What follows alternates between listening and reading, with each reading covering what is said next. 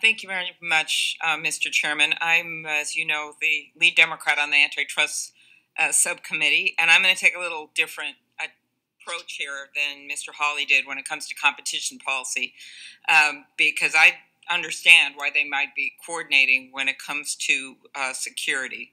What I want to focus on is what I think we're seeing all over this country, not just in tech. We're seeing a startup slump. We're seeing more and more consolidation. And throughout history, we've seen that that is not good for small businesses. It's not good for consumers. And it's not good for capitalism in the end. Even successful companies, even popular companies, and even innovative companies are subject to the antitrust laws of this country. When I asked Mr.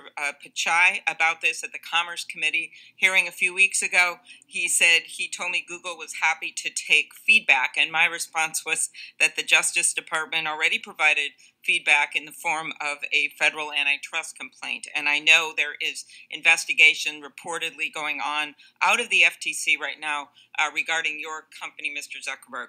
So I want to start with exclusionary conduct regarding excluding smaller competitors by limiting interoperability with the Facebook platform. The investigation that we saw in the House recently gave us a number of examples of companies, excluded companies, including Vine, Stacklaw, MessageMe, and Arc. And my view is this conduct, exclusionary conduct, not only damaged the ability of these smaller businesses to compete, but it deprived customers of convenient access. You're one of the most successful companies, biggest companies in the world, Mr. Zuckerberg, Facebook. Do you think that this is fair competition or not, with regard to the interoperability and how you've conducted yourself with these other companies?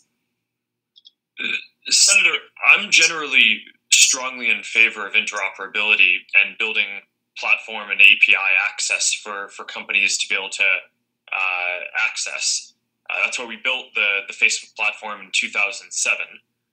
Some of the policies that you mentioned, I think, came about because what we were seeing was not necessarily startups, but larger competitors like Google and some of our Chinese rivals from trying to access our systems in order to use their scale to compete with us better. And it just felt to us like, at the time, that wasn't the intent of what we were trying to enable.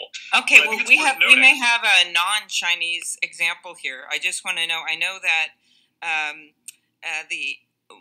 maybe we could hear from Mr. Dorsey, and I have concerns about Facebook's treatment of Twitter's subsidiary Vine. It's my understanding is that once Facebook recognized Vine as a competitor after Twitter acquired it in 2013, it cut off Vine's ability to interoperate with Facebook so that Vine users couldn't upload their videos to Facebook. And then I think that Twitter shut down Vine in 2016. Mr. Dorsey, could you tell me about the actual impact of Facebook's actions on Vine's business, on Vine's ability to compete, and on your decision to shut down the service? And I know you're not a Chinese company. Well, I don't know about the intent on the other side, but I know our own experience was we found it extremely challenging to compete with Vine. And ultimately decided that the ball moved past us and we shut it down.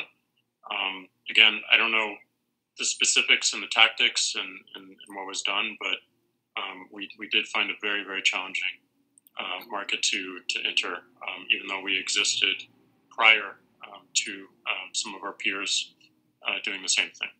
Okay, I'm going to move to something else quickly. Instagram and WhatsApp. We have some released internal Facebook emails in which you, Mr. Zuckerberg, wrote that Instagram was nascent, and if they grow to a large scale, they could be very disruptive to us. And in a later email, you confirmed that one of the purposes of Facebook acquiring Instagram would be to neutralize a competitor. You wrote those emails that were mentioned in that House report. Is that right, Mr. Zuckerberg? Senator, I believe so, and I've always distinguished between two things, though. One is that we had some competition with Instagram in the growing space of kind of camera apps and photo sharing apps, but at the time, I don't think we or anyone else viewed Instagram as a competitor, as a kind of large multi-purpose social platform. In fact, people at the time kind of mocked our acquisition because they thought that we dramatically spent more money than we should have to acquire something that was viewed as primarily a camera and photo sharing app at the time. Okay, well, so here's the issue. So we don't know how it would have done, and when we look at your emails, it kind of leads us down this road as well with WhatsApp, that part of the purchase of these nascent competitors is to, I'll use the words of FTC Chairman Joe Simons, who just said last week, a monopolist can squash a nascent competitor by buying it, not just by targeting it with anti-competitive activity. So I know that this is a subject of investigation. Maybe we'll be hearing something soon, but I think it's something the committee members better be aware of, not just with Facebook, but what's been going on with these deals that have gone through and how it's had led to more and more consolidation, and how we as the Senate, and I just talked to Chairman Graham about this last week, could actually do something about this by changing some of the standards in our laws to make it easier to bring these cases and not just involving tech. So